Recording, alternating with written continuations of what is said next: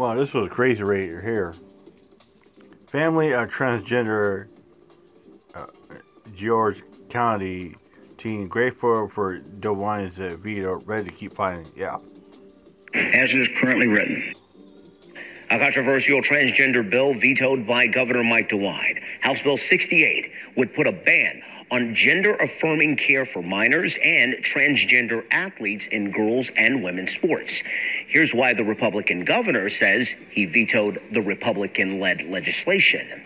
Parents have looked me in the eye and have told me that but for this treatment, their child would be dead. And youth who have transitioned to a new gender have told me that they are thriving today because of that transition.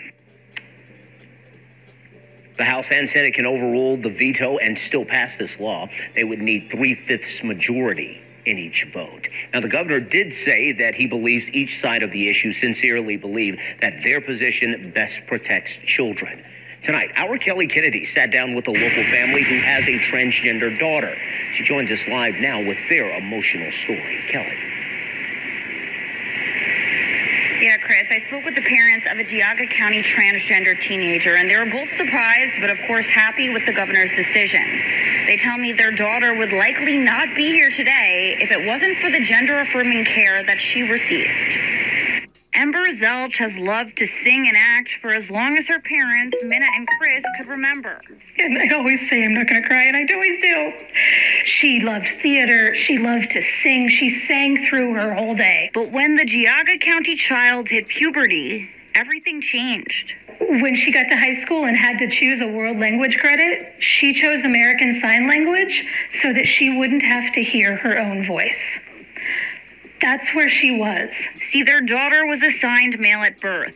She came out to her parents as transgender when she was 13 years old. It was like a ton of bricks hitting me, and didn't know anything about what to do, what the next steps were. The first step was finding the right therapist with the proper training to help their child transition. Then, after years of counseling, Ember started taking hormones at 16, and she found her voice again. It was Christmas Eve at our church, and she sang Silent Night as a solo for the first time in 2 years.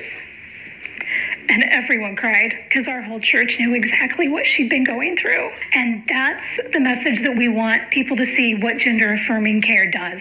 On Friday, Governor Mike DeWine vetoed HB 68. The bill would have banned gender-affirming care for minors. Everyone thinks it's surgeries, it's, harmful medications, and that's not true.